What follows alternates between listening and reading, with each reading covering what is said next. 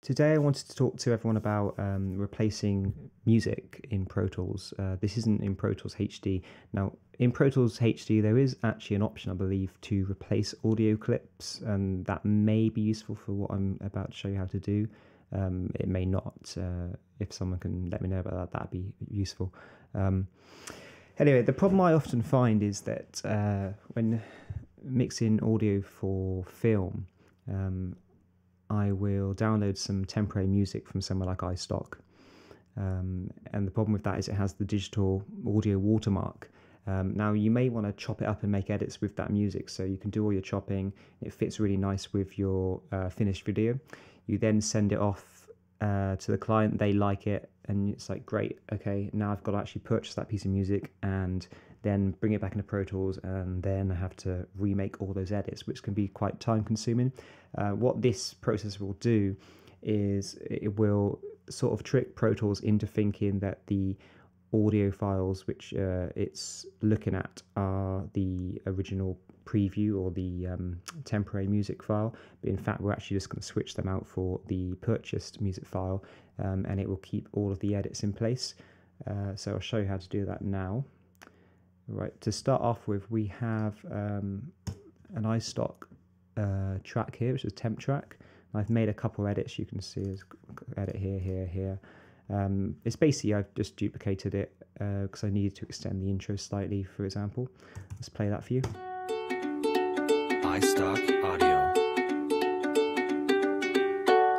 iStock Audio. So you can hear the watermarks in there, but you can also hear that the loops are quite seamless and there's no issues there. So what we're going to do now is switch this audio up for the purchased audio, which will remove the watermark. Now, the way we do that, when you import a stereo track into Pro Tools here, and you start making edits, it will actually create two files, a left and a right, which you can see here. This is in the audio files folder of the session. So what we need to do is basically import our purchase track.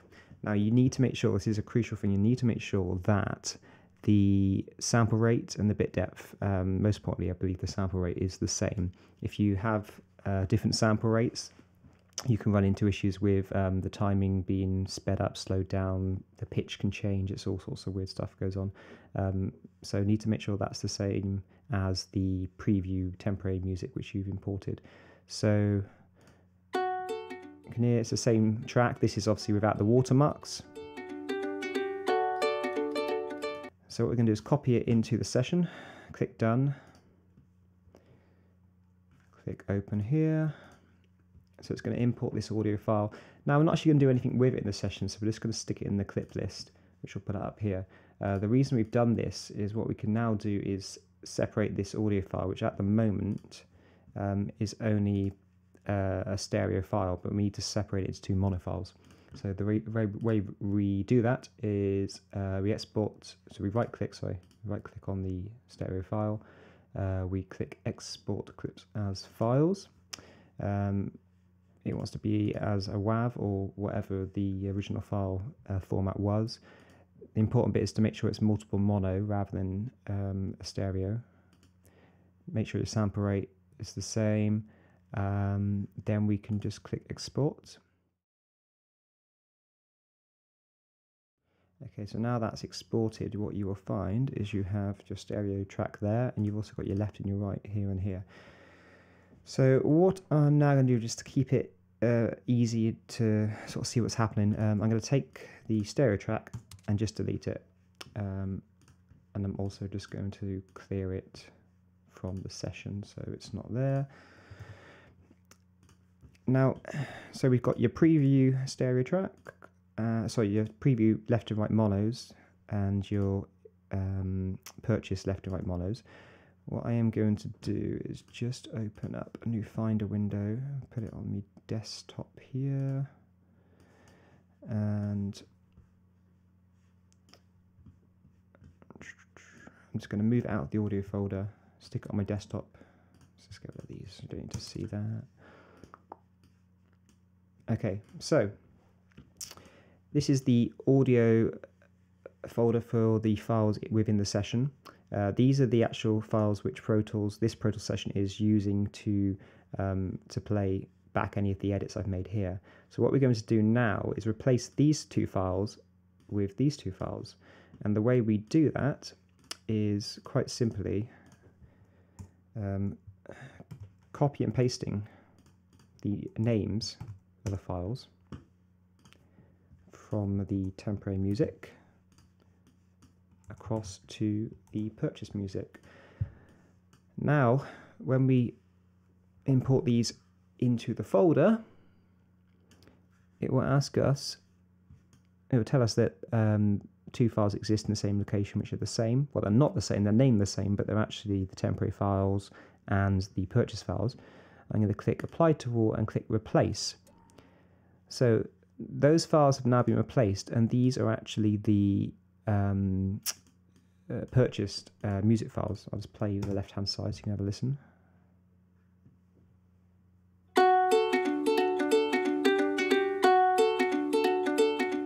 You can see no watermarks at all there.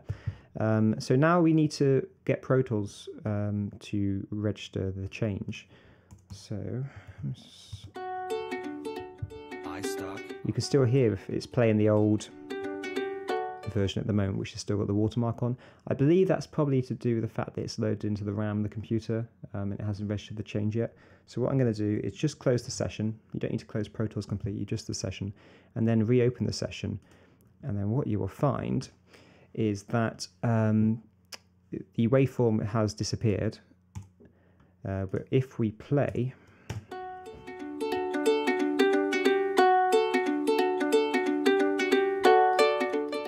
you can hear that the watermark's been removed. It's all been replaced with the purchase music.